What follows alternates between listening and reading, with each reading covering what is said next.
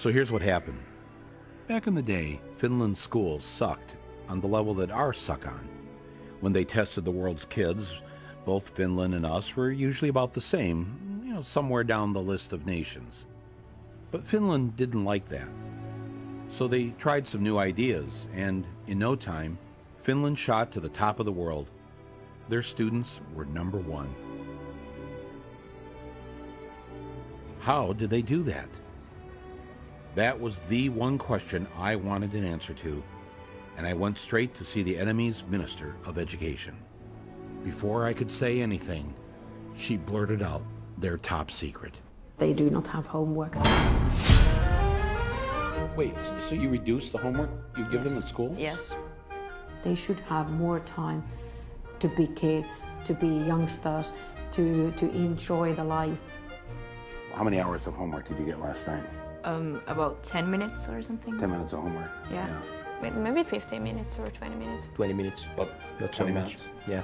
Well, if I would have done the homework, I think it would be like 10 minutes tops. Usually I don't really do homework that much. The whole term homework is kind of obsolete, I think. In that way that... Your homework is obsolete? Yeah. In that way that these kids, they have a lot other things to do after school. Like what? Like being together, like being with a family, like doing sports, like playing music, like reading. So they have no homework. What if all they want to do is climb a tree? They could climb a tree, yeah. They can climb a tree, then they learn how to climb a tree. But they'll end up, while climbing the tree, probably finding out about different insects, and they can come to school next day, tell me about what they found. Compared to the older kids, how many hours a day do the younger ones go to school? Mondays, 3 hours. Tuesdays, 4 hours. It varies. It's 20 hours a week. So they're, oh man. Now, does this 3 or 4 hours at school include the lunch hour? Yes. How are they learning anything? How are you getting anything done? Your brain has to relax every now and then. If you just constantly work, then you stop learning. And there's no use of doing that for a longer period of time. Finland students have the shortest school days and the shortest school years in the entire Western world. They do better by going to school less. How many languages do you speak?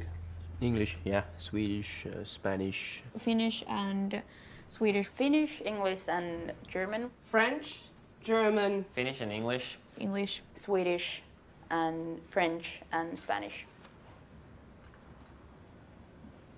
So you were an exchange student in the U.S.? Yeah. When you got back here in school, what did you notice that you felt relieved about? No more multiple choice exams. No multiple choice exams here? Or very few of them, if any. Really? All of my exams in the U.S. How do you answer the question right if it isn't listed as one of the 4 choices? You write your answer. You have to know it, actually. Yeah. You actually have to know it. Yeah.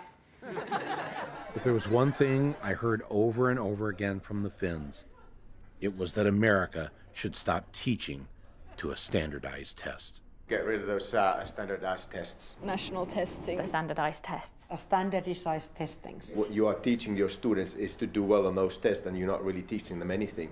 No, we are teaching them. We're teaching them how to flunk a test, and then a bunch of schools fail the test, and those schools are turned into charter schools, and then somebody makes a lot of money.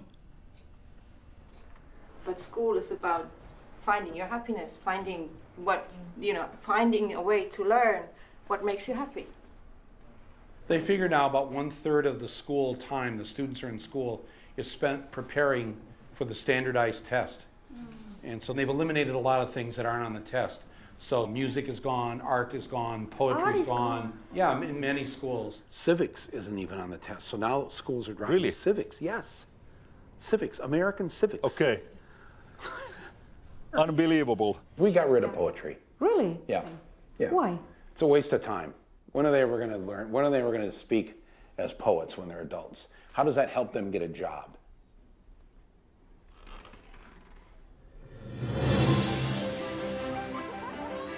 We try to teach them everything that they need so that they could actually use their brain as well as they can, including PE, including arts, including music, anything that can actually make brain work better. The children need to be baking, they should be singing, they should be doing art and going on nature walks and doing all these things, because there's this very short time that they're allowed to be children.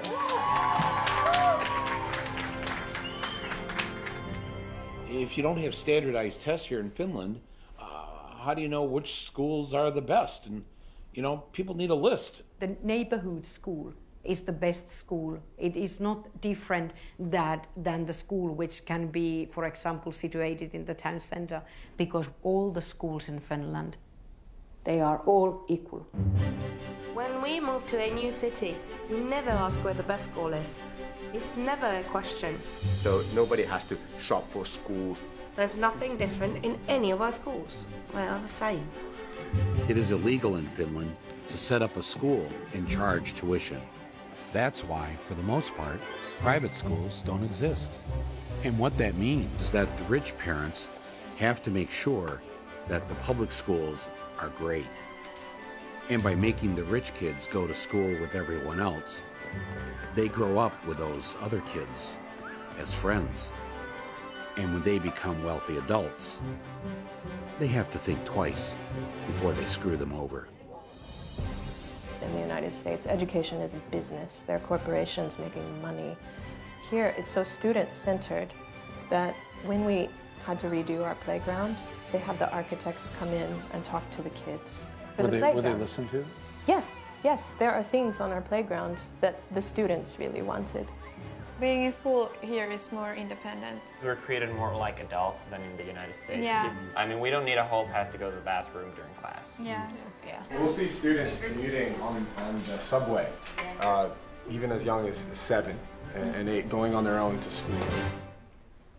When I started doing teacher training practice back in the US, I was in these certain neighborhoods teaching these kids and telling them, you can be anything you want to be when you grow up. This is kind of a lie. And when I came to Finland, a lot of my teaching is based on what the kids want and what they see for their future. So it doesn't feel so false to say you can really be whatever you want to be when you grow up, because they're making it happen already. They already have such power.